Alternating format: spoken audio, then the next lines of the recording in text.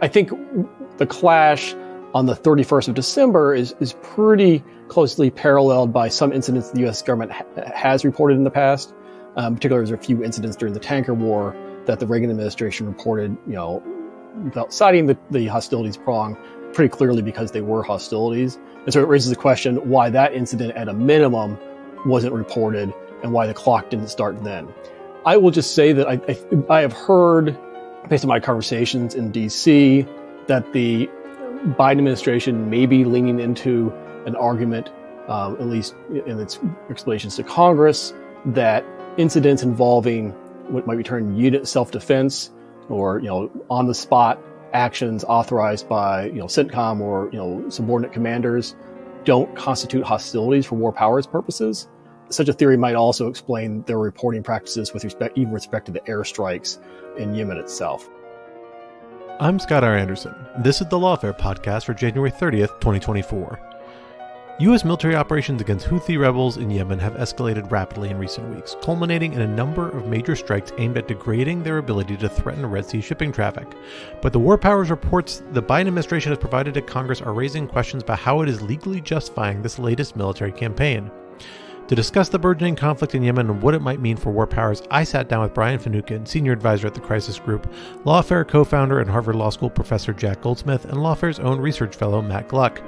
We talked about their recent pieces on the topic, what we know and don't know about the administration's legal theory, and what the law might mean for how the conflict evolves moving forward.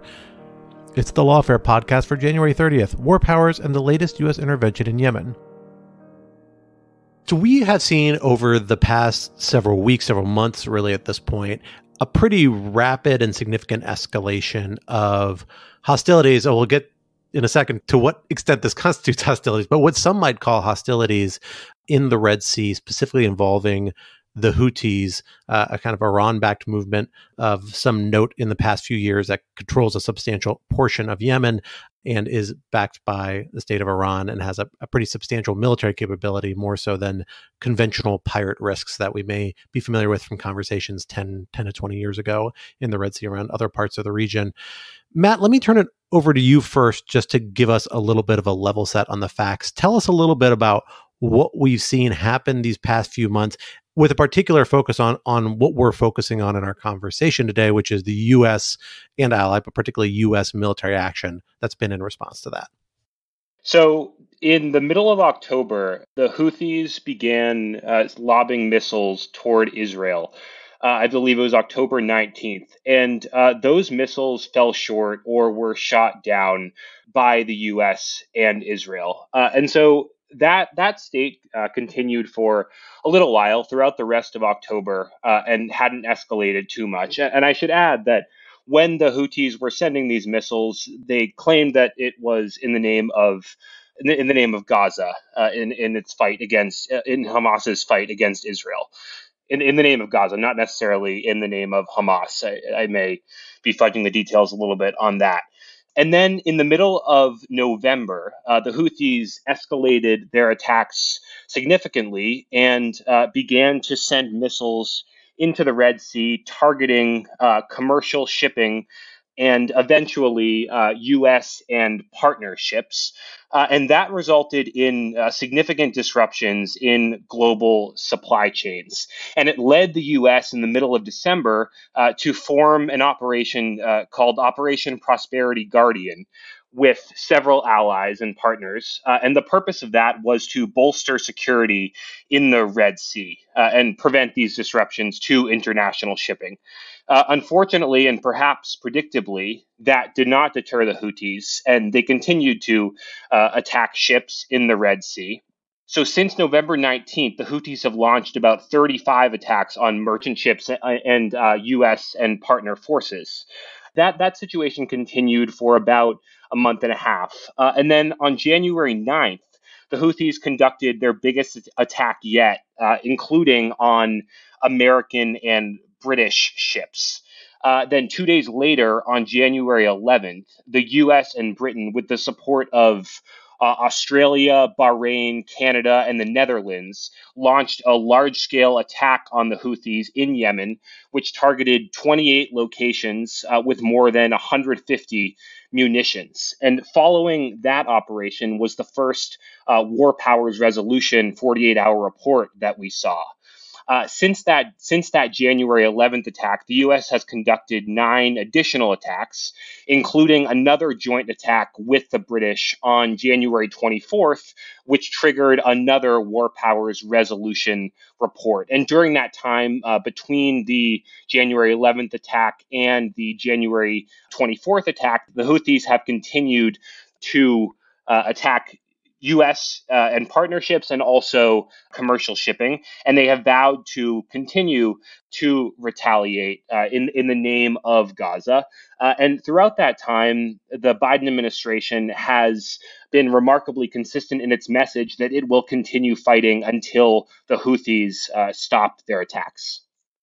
Matt, you've introduced this concept of the 48-hour report, which is really the focus of what we're talking about today. It's worth noting you and I and Greg Johnson did a podcast, I think about 2 weeks ago, that gets into a lot of the political dynamics, particularly around in Yemen, around the Houthis, some of the strategic logic.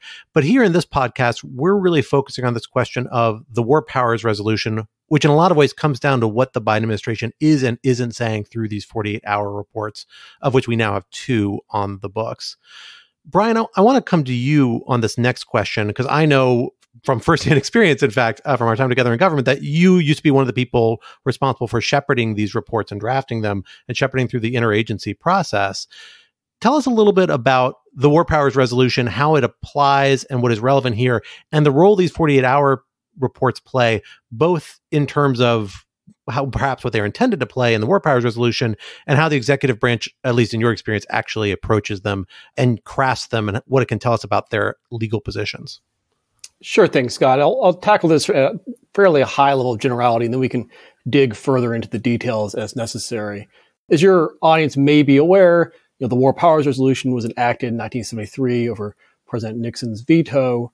And one of the things that prompted Congress to enact the resolution was the perception that various actions taken during the course of the wars in Indochina were taken without Congress's awareness or authorization. And so the War Powers Resolution was an attempt to ensure that future military actions undertaken by U.S. presidents were both notified to Congress, and also to impose certain substantive restrictions on the ability of U.S. presidents to take the country to war unilaterally. And so to that end, the resolution establishes certain reporting requirements, and the most relevant one here is that within 48 hours of U.S. armed forces being introduced into hostilities or a situation where imminent involvement in hostilities is clearly ended by the circumstances, Congress needs a report, a notification from the White House regarding that incident.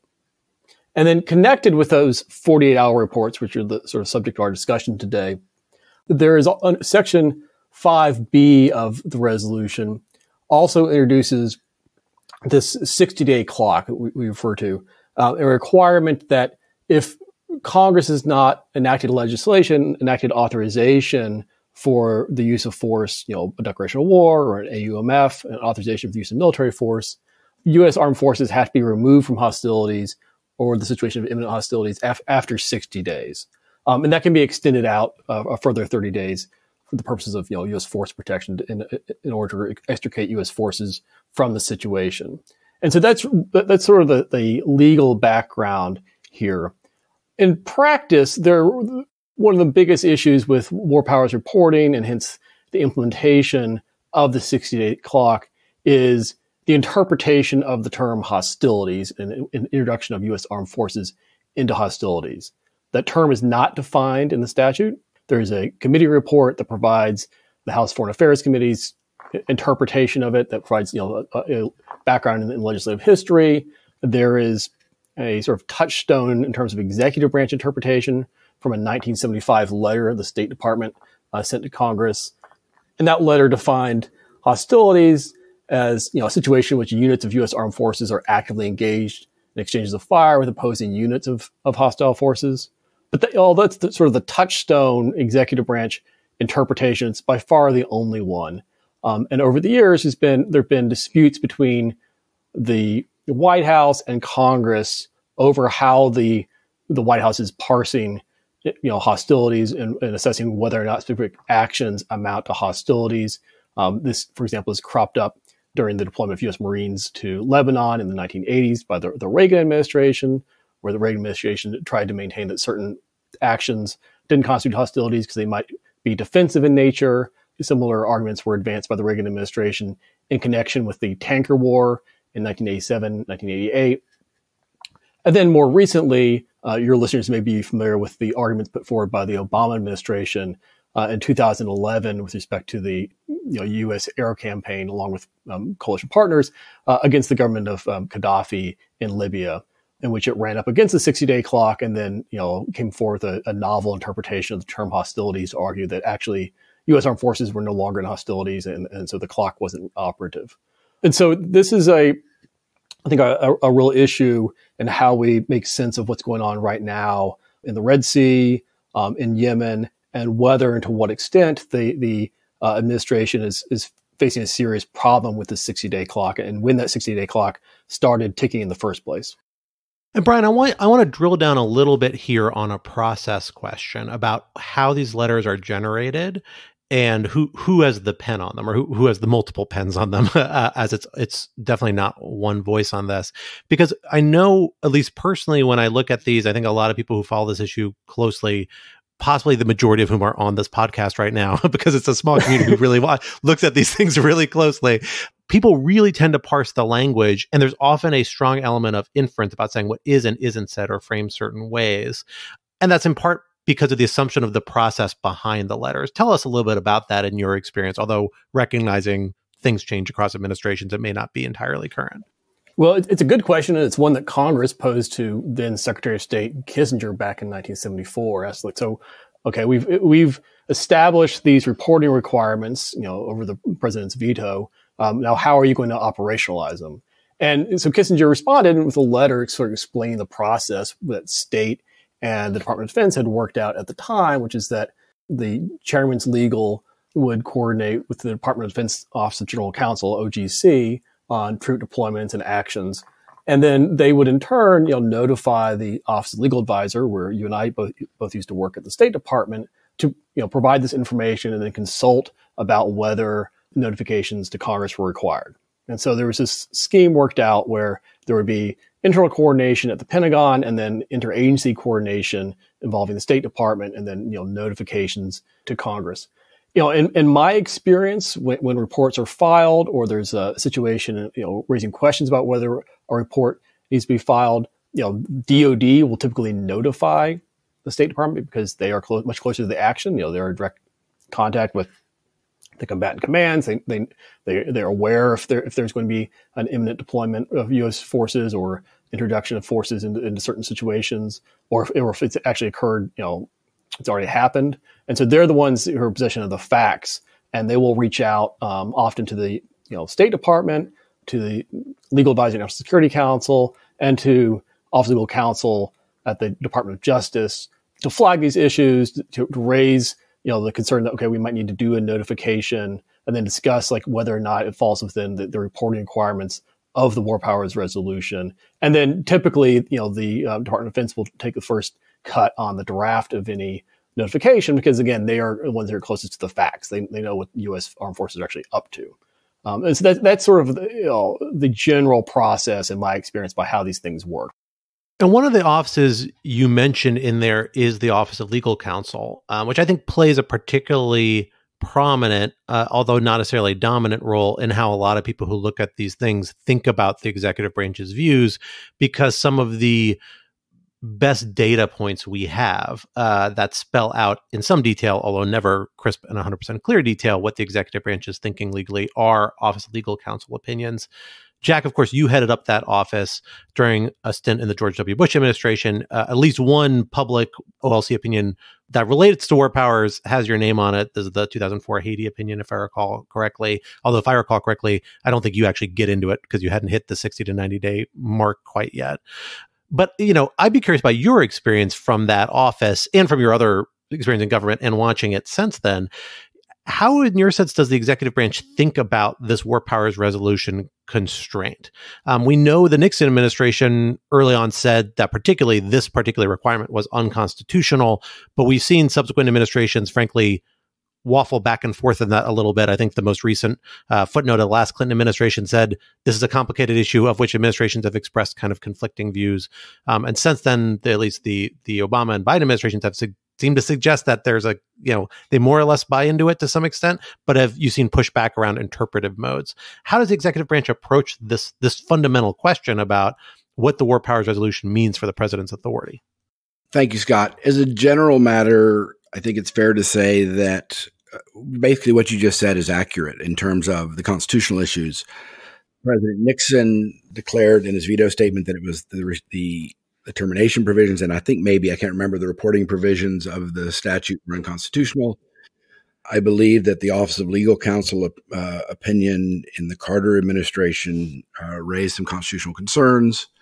Various administrations, especially the Reagan and first Bush administration, took pretty aggressive views on the unconstitutionality of the statute. Later administrations, especially Democratic ones, took a softer view and a more ambiguous view about the constitutionality of the statute. But stepping back from the constitutional issues, I would say, and subsuming those, the executive branch basically sees the war powers resolution as a problem to be circumvented. And it's developed plenty of tools to do so. Some of them are constitutional arguments. Some of them, I suppose we'll get into later today, are statutory arguments.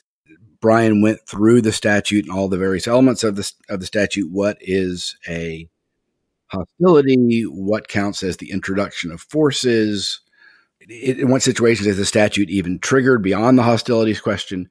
There are a whole bunch of, the statute is poorly drafted, or at least it's drafted in a very difficult context, and it gives the president plenty of statutory loopholes to avoid the clock problem and the running of the clock problem. And presidents and their advisors have found, independent of the constitutional issue, various statutory ways around it. But in terms of the general attitude, the executive branch, different administrations take different public attitudes towards the war powers resolution. But in my experience, when push comes to shove, they tend to find ways, whether Democrat or Republican administration, to make the statute's clock go away. And in response, Congress, frankly, hasn't done very much about that. So the president, as the first mover and the last mover, usually wins those debates. So I want to get into those debates because you three collectively, through two pieces, Brian, yours in Just Security a few days before the first War Powers report on January 11th, Matt and Jack, your piece most recent in Lawfare that kind of came out just after the second War Powers report that just came out this week. You lay out a number of arguments that have a lot of overlap. I think you hit on a lot of the same issues I want to run through, but you actually have a fundamentally slightly different tack about the clock, and that's particularly when might the clock have started. You, Matt and Jack, in your piece in Lawfare, you make the point that the Biden administration will have a war powers resolution problem at least as of April 11th, which is 90 days after the first war powers resolution notification. Brian, let me turn to you first. Tell us why, in your view, there's at least a credible argument, even if it's maybe one the executive branch contests, that the 60 to 90 day clock, that window in which the president's supposed to get congressional authorization, has already run. So as Matt so ably ran through at the outset, there has been a longer course of fires, clashes, military activity in the Red Sea prior to the first U.S. airstrikes on the Houthis in Yemen on the 11th of January. And the start of this military action, we can frame it different ways, it was on the 19th of October when the USS Carney started shooting projectiles down, that missiles and drones that are apparently been launched at Israel. This is followed by the Houthis shooting down a U.S. Reaper drone over the Red Sea.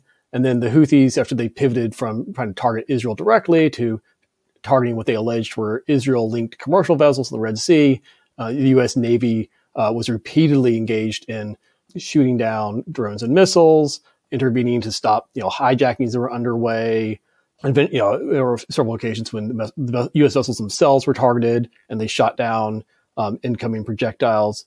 And then on the the 31st of December, there was an incident in which there was a stress call. U.S. Navy helicopters went to check out the stress call from a commercial vessel. They came under fire from Houthi small boats, returned fire, sinking several of the vessels and killing 10 Houthi sailors.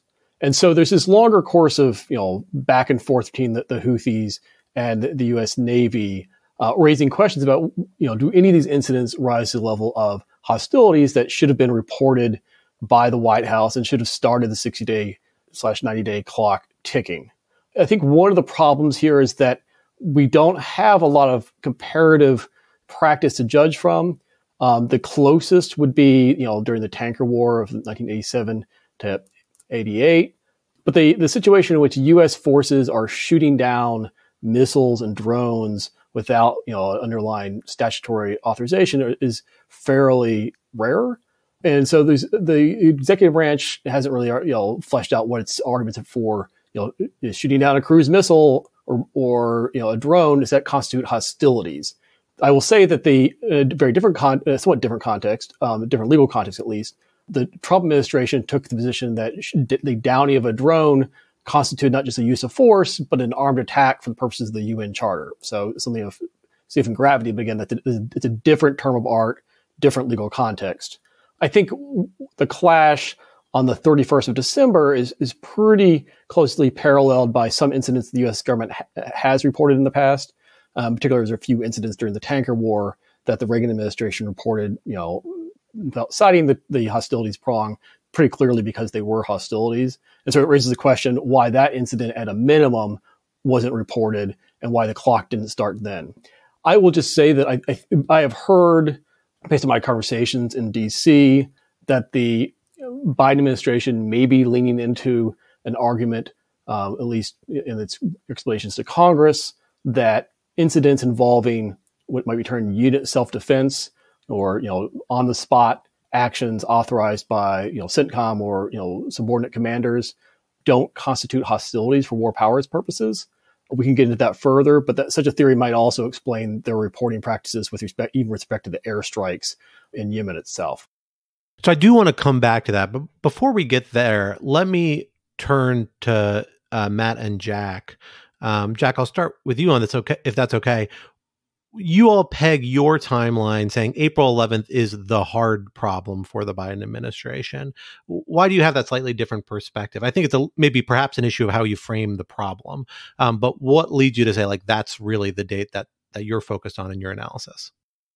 So I think the simple answer is, Brian might be right that the earlier, much lower level skirmishes were the events that really should have triggered, but they weren't reported. The Congress didn't complain, and if that was when the clock started, then the Biden administration is in violation of the statute, and we don't have much to talk about. Brian might be right. There is this question, and we can probably come back to this, but I'll just mention it here, about whether U.S. forces were introduced into hostilities there. And as Brian knows, he's written about it, there's an OLC opinion and some practice that says when you're acting in pure self-defense, kind of in a passive posture, not clear that's what it was, that doesn't count for hostilities.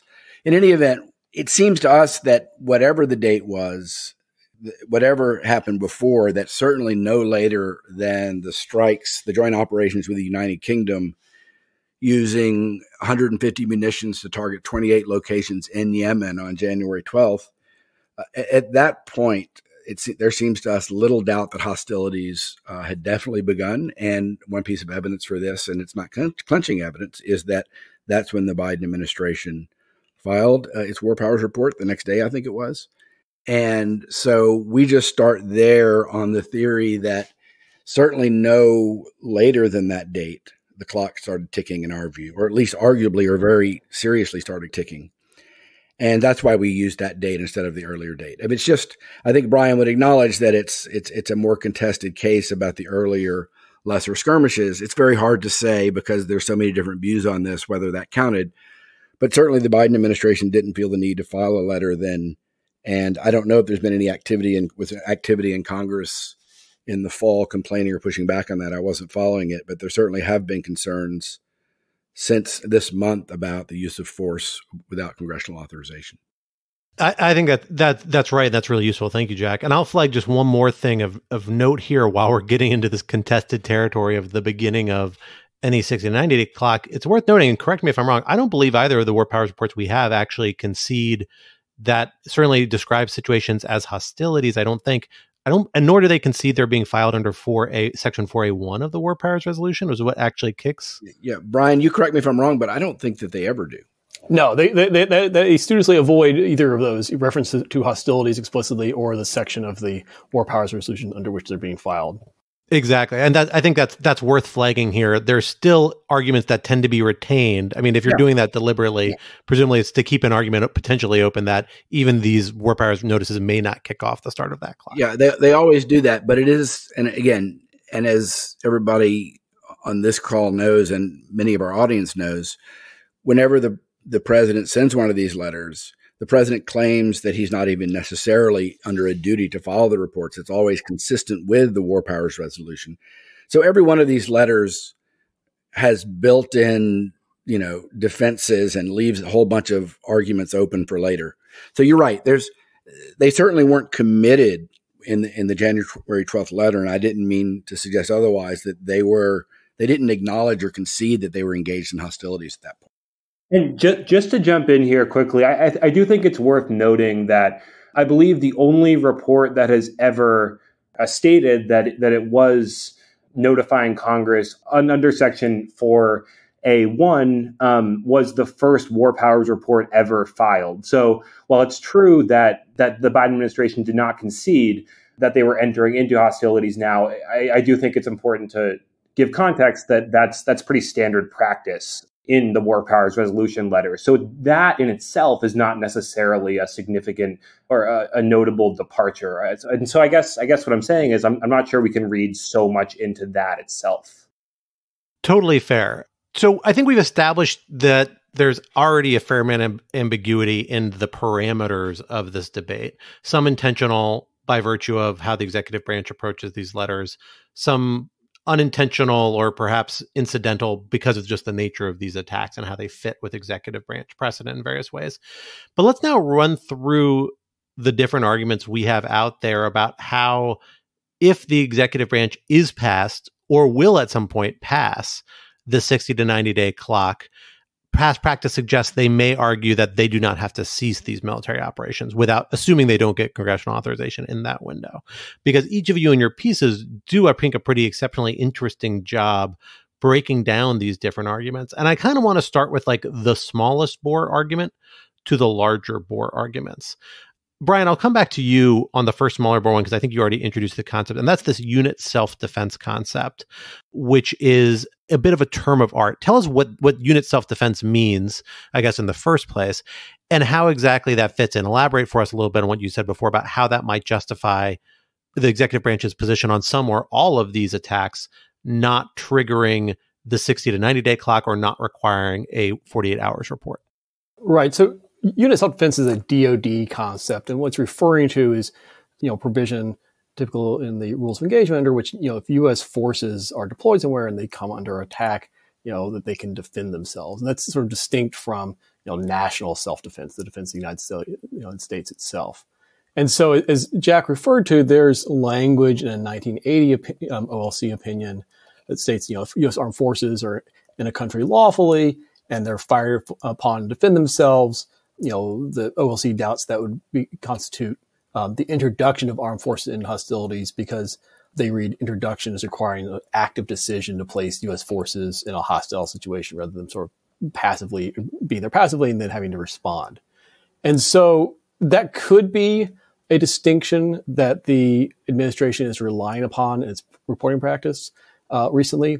I will note that it's not a distinction that has been consistently relied upon across time by all administrations. So there are reports, including by the Reagan administration, for the Gulf of Sidra, for Lebanon, and then for actions during the tanker war in the Persian Gulf that were pretty clearly responses in unit self-defense where U.S. forces came under attack, They mounted an immediate response. In some cases, reports actually refer to the rules of engagement to defend themselves, but they weren't actions that were directed by the president himself. And I will say that in response to one of the incidents in Lebanon in the 80s, the Reagan administration reported it, but then made certain arguments that, well, it's not really hostilities because the Marines were defending themselves. And I think Jack has written about the Lebanon resolution. And Congress's response here, the Senate Foreign Relations Committee issued a report pushing back against limited interpretations of hostilities, and indicated that they regarded hostilities to include actions in self-defense or returning fire if fired upon. And then the resolution itself, it was a time limited use of force authorization that Congress passed. The resolution itself includes a provision saying that, look, Congress determined that Section 4A1 of the War Powers Resolution was triggered on this date, and that date corresponds to a defensive action by U.S. forces in Lebanon. So even if the executive branch in the past may have at times espoused this view that the term introduction sort of precludes on-the-spot defensive actions, that's not necessarily a view that Congress has endorsed in the past. And it's not completely consistent, at least with past reporting practices. But I do think that this sort of interpretive move could explain not only some of the things we're seeing in terms of reporting for the Yemen and the Red Sea, but also reporting with respect to fighting in Iraq and Syria over the last several months as well. But is it right? So I know about the past practice, but isn't it true that the more recent executive branch practice, especially as unit self-defense itself, has come to be relied on more in various contexts? Am I right to think that the Trump administration and perhaps the Biden administration, at least as a general matter, did not report on unit self-defense? Is that right? It's hard to always say, in part because you have these various AUMFs at play. Yeah. And to what extent the administration's relying on those. So in Iraq and Syria, during the Trump administration, when U.S. forces were, skirmishing with Iran-backed groups there, the Trump administration relied on the 01 AUMF, and then, for the Soleimani strike, also the 2002 AUMF. In other cases, it's hard to know what the legal theory is that in terms of the non-reporting. And that's one of the challenges in general is, what lessons do you draw from silence that's not explained, and if Congress doesn't push back on it. Brian, I want to dig slightly deeper just on one aspect of this, because you flagged interesting aspects of these strikes. I think it was on Twitter, which is some of the actions that were not correlated with War Powers Resolution reports. So these are the between January 11th and January 22nd, and perhaps some strikes before January 11th, were, you noted, authorized by CENTCOM. And that a lot of these were described, some were shooting down drones and missiles in midair, although it's worth noting not all of those were going towards U.S. ships, or at least aren't described that way in some of the accounts we've gotten from DoD. And a number of them were targeting, more recently, and particularly in the last few weeks, facilities that are described as kind of being primed to launch rock sites or drone launch or rocket launch sites, presumably in Yemen. I think they have to be for the Houthis to be operating these things that were about to launch some sort of attack. Do one or both or all of these characteristics fit better with this particular excuse than others? Is the CENTCOM delegation part of it? Does it have to be headed towards a U.S. ship? So if you're shooting down a drone headed towards a non-U.S. ship, this argument's harder to make. Which one of those fit best within this argument? So as Matt and Jack point out in their great piece in Lawfare just came out today, the Biden administration's only reported 2 of the 9 rounds of airstrikes on Yemen itself, and these were both the sort of large-scale strikes undertaken jointly with the UK. On the 11th and the 22nd. But they did not report the intervening strikes on Houthi radar sites or missiles that CENTCOM is characterized as sort of like, being prepared for launch. And so there's a couple of noteworthy features that those other the 2 strikes that were reported on were clearly directed by the president, because the letters say that, I directed, this action. But we also know that the CENTCOM has been delegated authority to take strikes in self-defense. And that seems to have been the basis for these other strikes that weren't reported, that the CENTCOM ordered these strikes on the basis of self-defense. And, there's a question about how broadly is it scoping self-defense? I think this is one of the questions that Senator Kaine and others posed to the administration in their recent letter, because, if you have a missile on a launcher, you don't necessarily know if, is this headed towards, directed towards a U.S. vessel, directed towards a commercial vessel, directed out into the Red Sea or the Gulf of Aden, or even towards Israel. DoD really hasn't drilled down into those details and its explanations. So I think there's both, a question for war powers reporting purposes of is the delegation to CENTCOM, a relevant distinction in terms of hostilities? And then there's a factual question, are these actions actually, by CENTCOM defending against, attacks directed towards, U.S. vessels? Brian, there's one other aspect of this I want to drill down on before we get out that you captured in your piece. And that's we've seen some unique practice around cases in the recent past targeting what is kind of a new sort of military phenomenon, which is unmanned vehicles like drones. That might also extend to other sorts of military equipment that don't have people on board, don't involve killing individuals. And you notice the reporting around that has been a little different than some might expect, or at least a little more restrained. And that's maybe relevant here because some of these smaller incidents that aren't subject to War Powers Report on the 11th or the 22nd, some of them were targeting drones or missiles as opposed to individuals. Tell us what the practice is around these incidents and how it might apply here. Well, this is sort of an emerging area, as you allude to. In the past, when the U.S. has been shooting down missiles or aircraft, it's usually been in conjunction with a use of force authorization. I think the classic example would be the first Gulf War when the Patriot missile batteries were shooting at Scud missiles.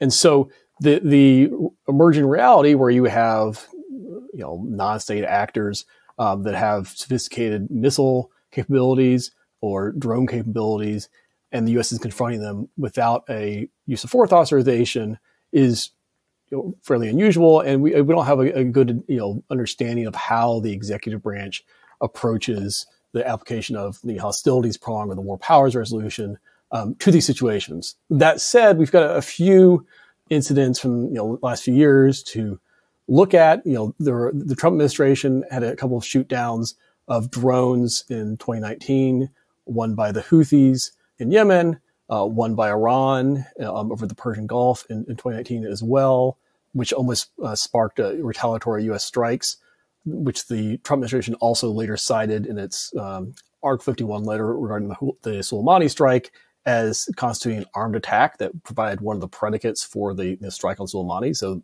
at least as far as that goes, a fairly serious incident. And, more recently, the Biden administration shot down a Houthi missile over the UAE with a Patriot battery in 2022, which was the first U.S. usage of a Patriot battery since the invasion of Iraq in 2003.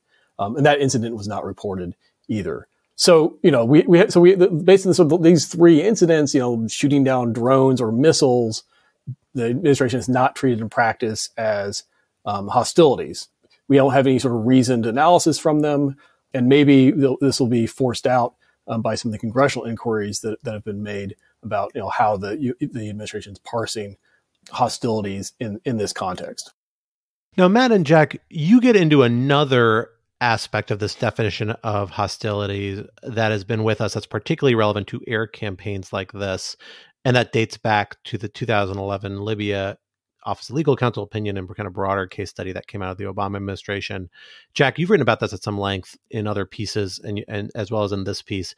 Tell us a little bit about the understanding of hostilities that came out of that incident and how that may play in to explain some of the conduct we're seeing here as well.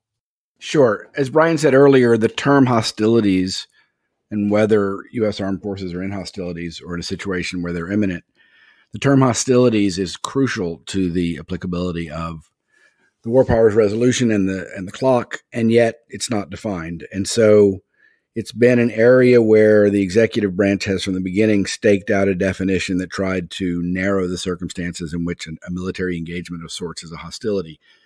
I'll talk about the Libya episode in just one second, but it really goes back to 1975. I think Brian may have mentioned a letter in which the State Department in 75, and this has been, I think this is the origins, or at least one origin of this idea, said hostilities means a situation in which units of U.S. armed forces are actively engaged in exchanges of fire with opposing units.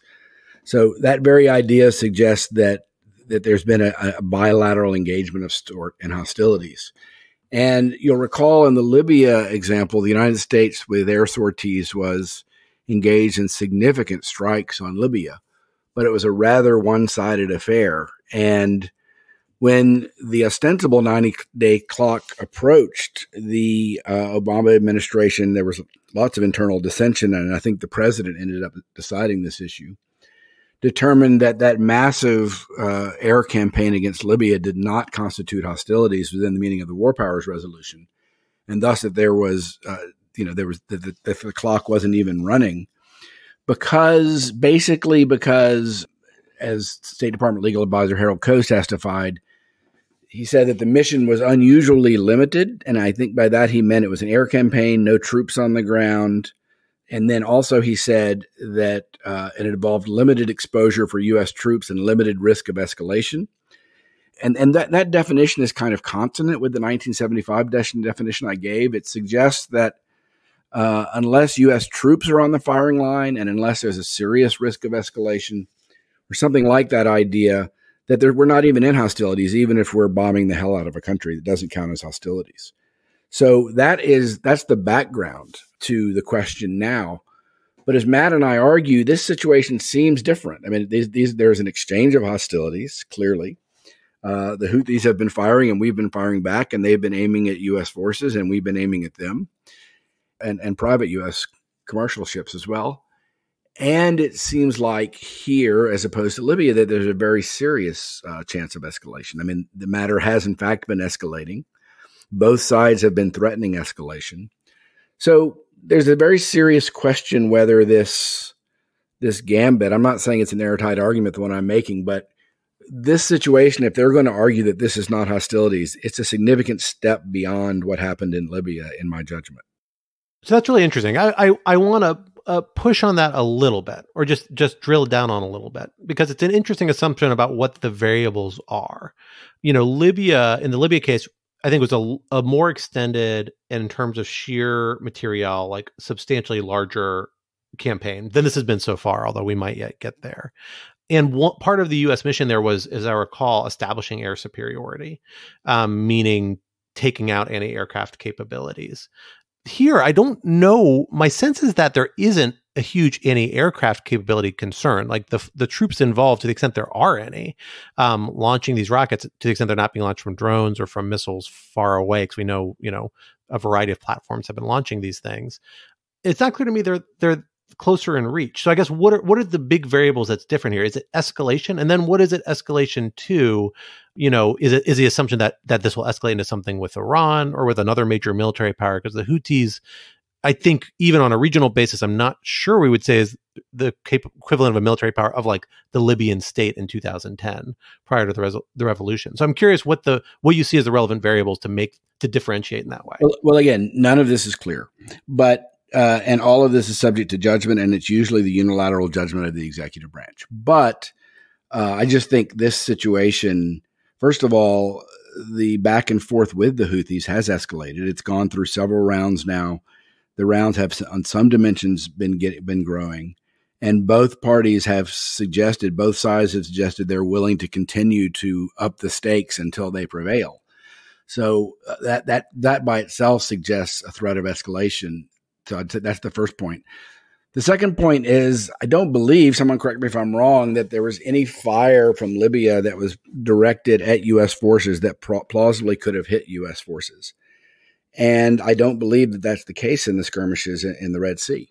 So this situation seems much closer to the idea of exchanges of fire with opposing units of hostile forces, to go back to the 1975 letter. And on those two dimensions, the threat to U.S. troops and the risk of escalation does seem different to me than Libya. But you're right.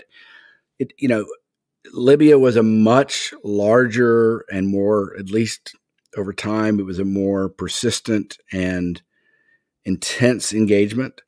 But it was unilateral, so to speak. And that's, I think, what the key point was. And I'm pretty sure that's what Coe emphasized. Although, really, the testimony had 4 or 5 different factors. And this is a typical executive branch move. They say this situation is not like that situation for 5 reasons, and therefore we don't have to abide.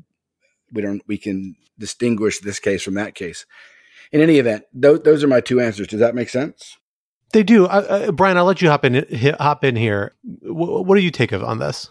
So even setting aside the relevance for the law, I definitely think it's the situation where the likelihood or possibility of escalation is very different from Libya for a few reasons. One, the proximity of large numbers of U.S. military personnel. And I'm not talking about just on naval vessels. I'm talking about places like Djibouti, UAE. I mentioned a moment ago that back in 2022, U.S. shot down a Houthi missile aimed at incoming at a U.S. military base in the UAE. So the U.S. has military forces in the region, and it's notable that the strikes conducted thus far, the way they've been conducted, the U.S. strikes conducted thus far, based on public reporting, it appears all of them have been launched by the U.S. Navy. So either F-18s or Tomahawks. F-18s, and it seems to be the case they're using standoff munitions, so cruise missiles, JASSMs. They're not actually, dropping bombs on them from overhead.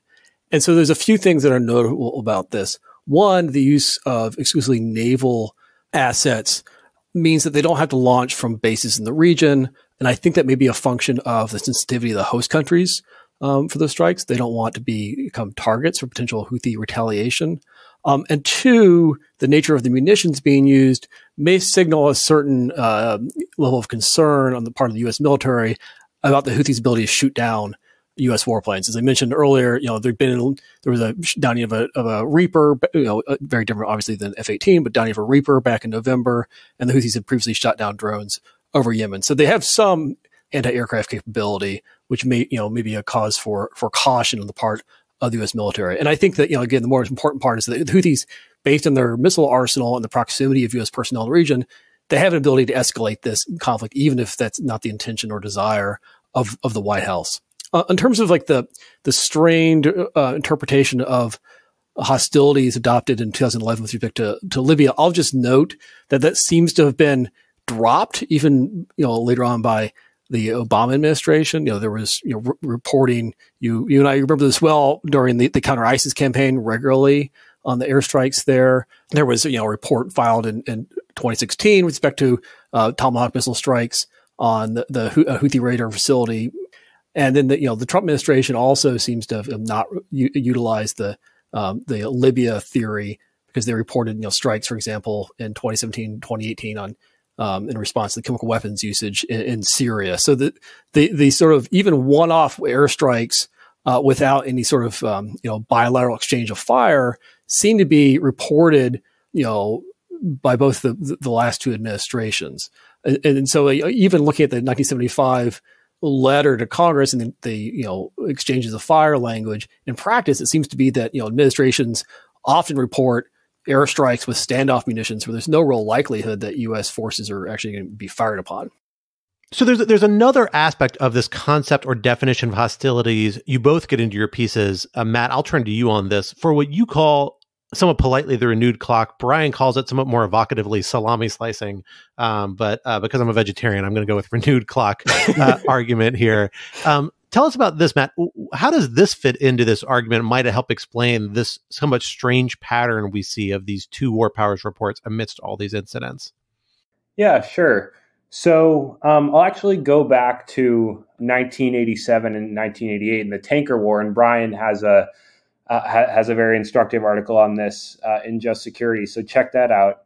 So the Reagan administration during that war appeared to take this approach where it reported several different strikes that appeared to be part of the same individual set of hostilities separately in its war powers resolution reports. And one thing that's very interesting about the way it did that is it said explicitly in, I believe, three or four of those reports that the incident it was reporting was closed. So it didn't just report them separately, but it said that the military action it was taking was finished. And so then that would stop the clock. So that was pretty interesting that it said that expressly.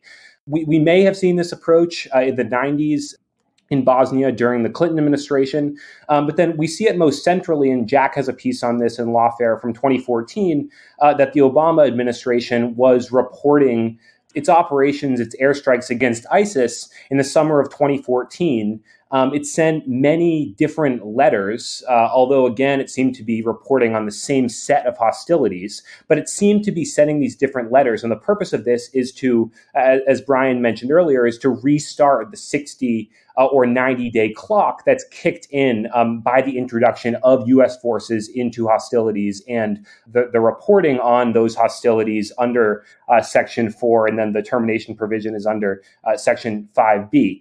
So we have that. We have those three precedents. And then it seems that the Biden administration is taking that approach again here. So we have the first report that's sent after the first large-scale attack with the UK on January 12th.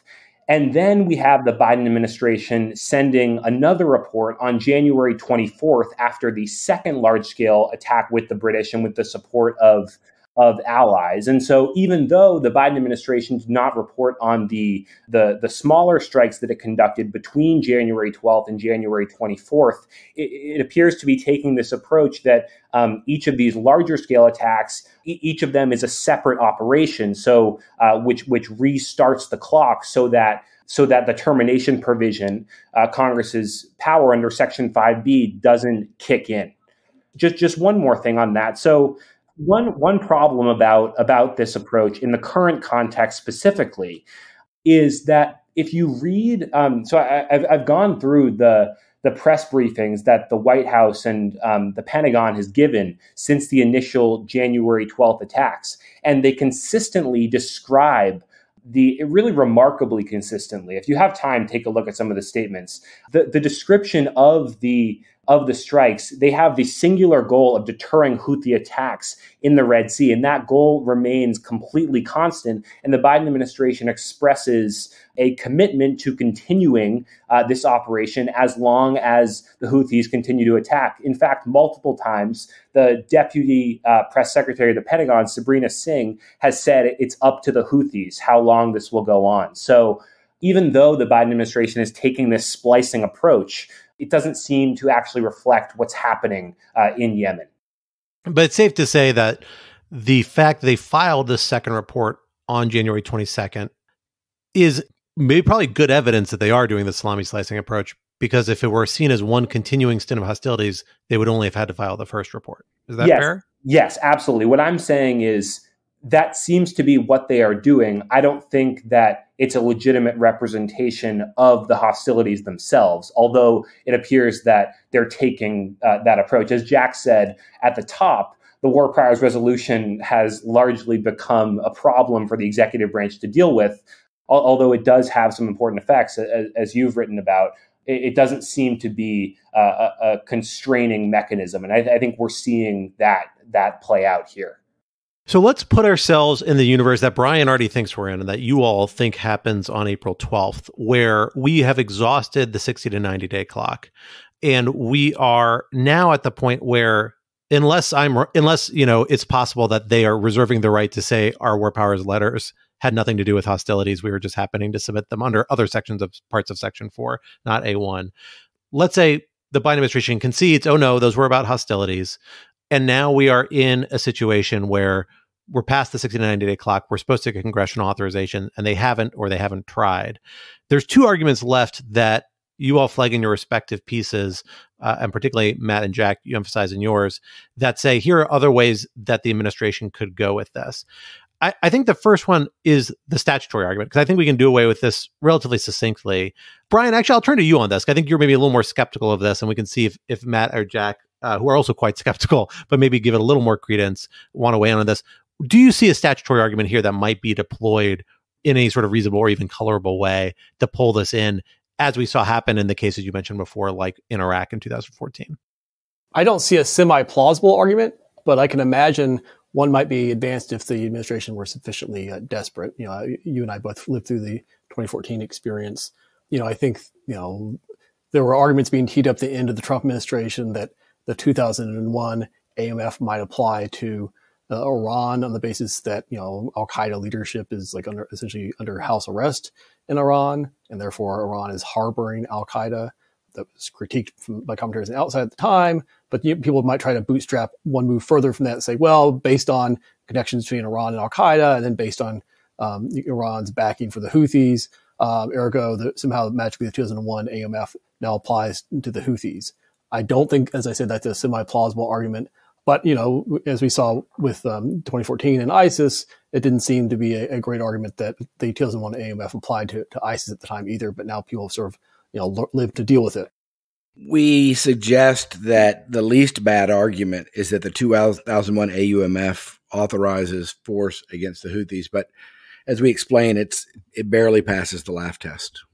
I will say, from my perspective, I'm not sure it does, but I take your point there that you think it does pass. You think it does pass the laugh test? Oh, I think it does not. I think that's a far harder to make argument than that. I think would be a last resort. I agree with that. I completely agree with that. They have many less weak arguments before they get to that one.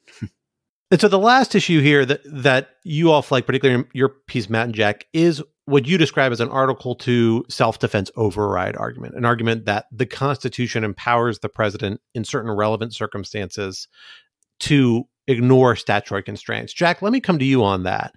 Tell us a little bit about what this theory is, which I think it's fair to say is something that is to my knowledge, the executive branch has never quite expressly articulated, although they've gotten close recently, including in the Soleimani OLC opinion, of kind of hinting at it, but has long been talked about and people kind of see as a likely or strongly suggested executive branch argument. Tell us how that fits in here and might apply to these facts as we have them. Sure. So I don't think that this will be the standalone argument that they rely on. It could conceivably be used as a background argument to support other statutory arguments.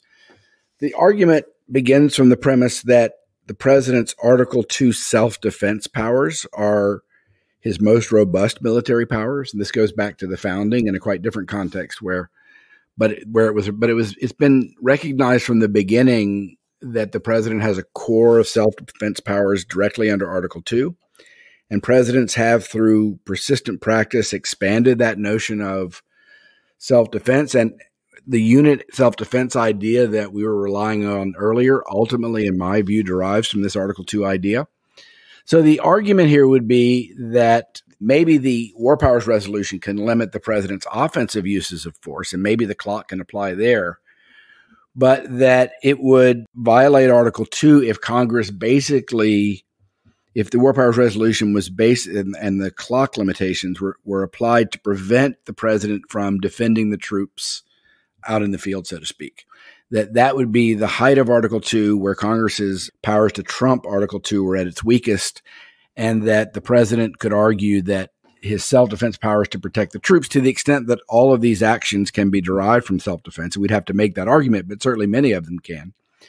And we'd have to talk about how broadly the self-defense conception would be, but that the president could disregard this restriction because it would violate his ability to protect the troops.